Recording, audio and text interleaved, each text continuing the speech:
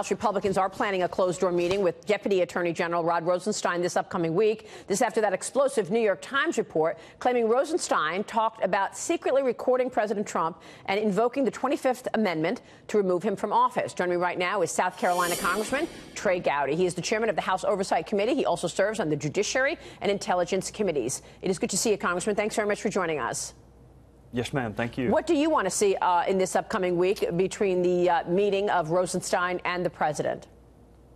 Well, I want to see the memos. I never thought I should have gone to journalism school to get access to Andy McCabe's memos instead of running for Congress. I mean, think about that for a second. You need an online subscription to the New York Times to read Andy McCabe's memos, despite the fact Congress has been asking for it for months. So I need to see the memos. I need to ask Rod what he said, and then we'll get to what he meant. Those may or may not be the same thing.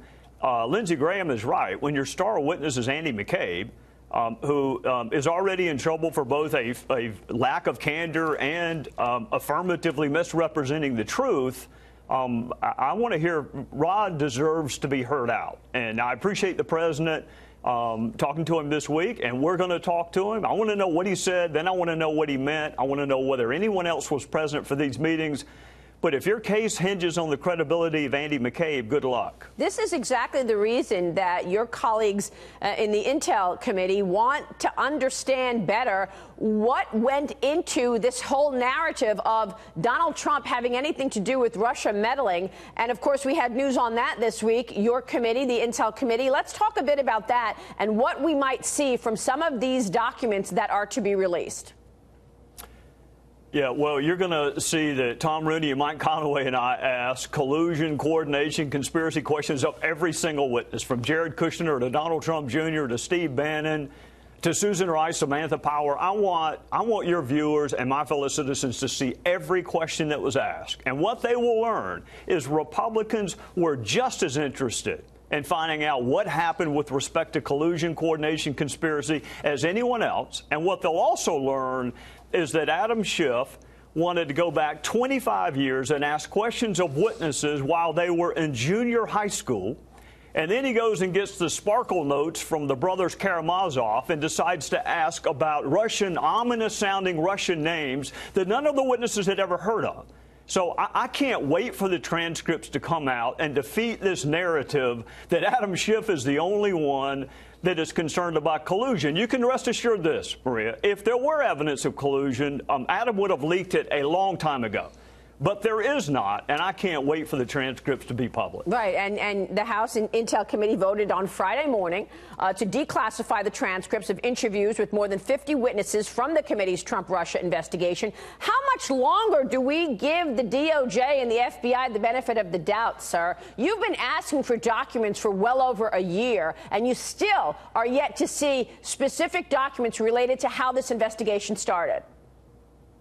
I've seen almost every document that they're going to allow Congress to see. Paul and Devin have been really good in letting me go to the department. I also used to work for the Department of Justice, so I understand the tension between the branches. What I do not understand, think back to the Jim Comey memos. Remember, only two of us could read them, and then we couldn't talk about them. And they, God forbid they be released publicly. And then the next thing you know, they're in every major newspaper, and you're sitting there wondering, why couldn't I read this 6 months ago? I wonder if the same thing is going to be true with the McCabe memos. I wonder if the same thing is going to be true with the Bruce Orr 302s. I think what my fellow citizens are going to see is that the department and the Bureau sometimes hide behind an ongoing criminal probe just because they don't want us to see things that are embarrassing for them.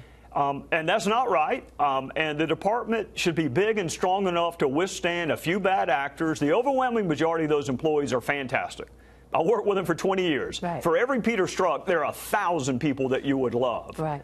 But Peter Strzok had his hand on the wheel. This was the guy running the investigation now. Every aspect of it. Congressman, the question I asked you before we went to break was that of accountability, really. We understand that there have been a lot of leaks to the media, and that's against the law, is it not? Well, I want your viewers to think about two different tracks. There is confidential information where parties have an expectation of privacy, where you've given your word that you won't repeat it. That's not criminal. That's a moral issue.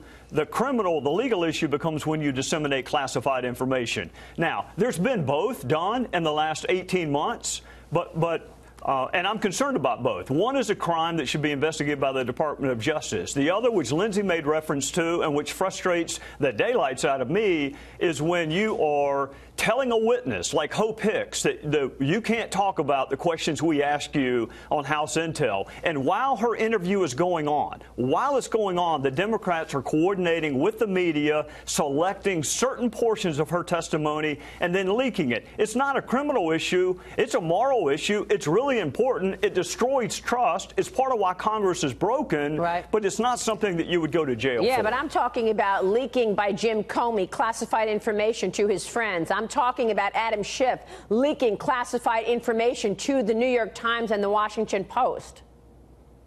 Well, it needs to be investigated. Congress does not investigate crime. We control the Department of Justice.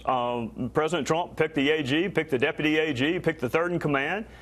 Leaking is moral. Disseminating classified information is a crime. It should be investigated by the FBI, but Congress does not investigate, prosecute, sentence for criminal activity. Do you think we are going to see accountability in all of this? You've been investigating the investigators now for a year and a half. We know that there was obviously misconduct done by a handful of people at the top of the FBI and the DOJ. Andrew McCabe already been referred for criminal activity. Tell us where you see this going. I think there's already been some accountability. I think there's more to come. I think of the 10 people who were most intricately involved in the Russia probe, 80% of them are no longer with the department or with the Bureau. You mentioned Andy McCabe. Comey is gone. Brennan is gone. Lisa Page is gone. Jim Baker is gone. Rybicki is gone. There has been some accountability. I think there'd be more if the Democrats spent more time working with their Republican colleagues and less time coordinating media leaks. But that's been my great frustration. The Department of Justice belongs to all of us. You would think Republicans and Democrats alike would not like biased FBI agents. Right. Who would have thought it took Peter Strzok to get the Democrats to find a law enforcement officer they actually liked? Who would have thought that? All the times they are critical of law enforcement, and they go out of their way to defend one of the most biased agents I have seen in my time in public service. But that's where we are in politics, and one reason I can't wait to be gone. Just extraordinary. Congressman, thank you very much. Thanks for your service as well. We appreciate your time this morning. Yes, ma'am.